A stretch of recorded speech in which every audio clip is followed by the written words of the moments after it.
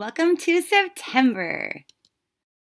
This month we're looking at what's going on for you with your money in the beginning, middle, and end of the month. What is the theme for your money this month?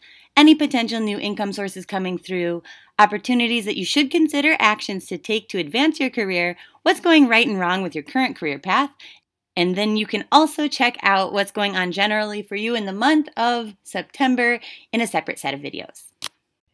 Hey Capricorn, let's talk about your money in the month of September. Okay, so they have a lot of things that they want to say about the beginning of the month. In the beginning of the month, things might change for the better very quickly. It looks like a month where maybe it's not necessarily a raise, but somehow your income expands. So things could start paying off. And it's not by any decision that you've made.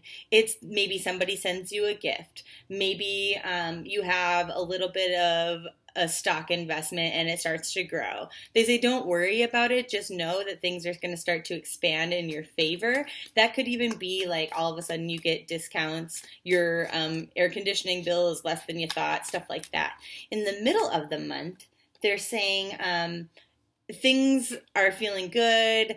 They're totally organized. Maybe you've created a budget or something for yourself, and then now new opportunities for more income come into play. So this might be a job opportunity. This might be creating your own business. This could be, selling something you make on Etsy. And the end of the month, this energy still persists. So pay attention to opportunities that might come through for you. Your money theme of the month is about trust, actually.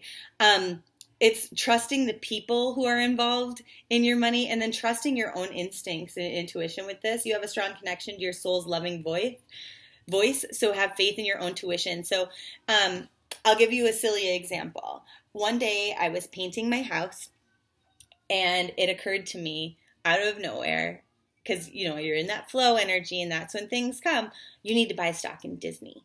So I figure out how I'm going to do that. I have to download some app. I have to wait 3 days when you put your money in there. And I did. And it has gone up just over the last few months, like 45%. I've made huge gains in just the one share that I bought, which at the end of the day is like, what, 20 bucks? But who cares? It was still fucking awesome. Okay. So trust your own instincts here. Now, potential new income sources coming through from you, it's more about having more money because you're saving more money.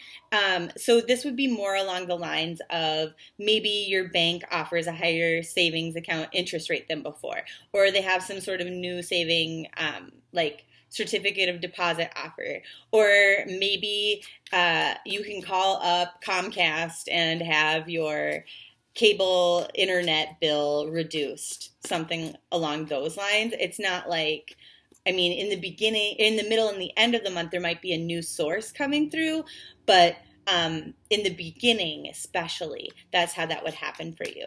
Opportunities that you should be considering. And they're saying some of you really don't need to be considering many things. Like if you don't deeply feel it, if it's not intuitively coming to you, then there's outside sources like bringing new news or whatever. Don't go out of your way to like really try to see this from a different lens and talk yourself into it. Those would not be ones that you want to consider. Actions that you should take to advance your career path. And they're just saying pouring as much love into what you do as possible because that's going to show.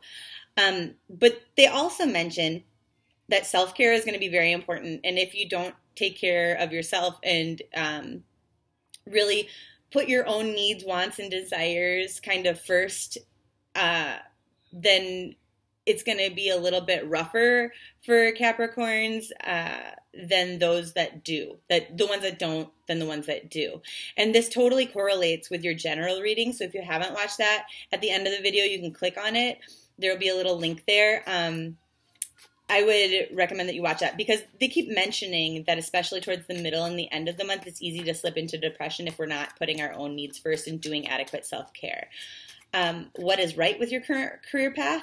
They're saying if you put a lot of love into something, but now you feel like it's time to move on towards something bigger and better for you, you're absolutely right, and it's okay to let it go. What's maybe not going so well with your career path is those of you who have an idea that past is going to be a predictor of the future.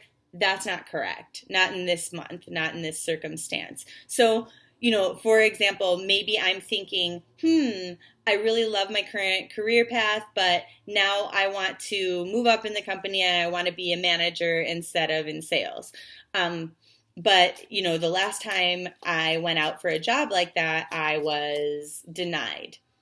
Well, maybe this time would be different because you have more experience or because your luck has changed or there's not a better candidate or whatever. So that's kind of a little bit of a confusing energy, isn't it? But what they're saying is we want you to be thinking about your long-term goals. And this isn't that different from Scorpio. Actually, their money reading was all about thinking long-term. So if you have Capricorn and Scorpio together in your chart, that would be very, very important for you.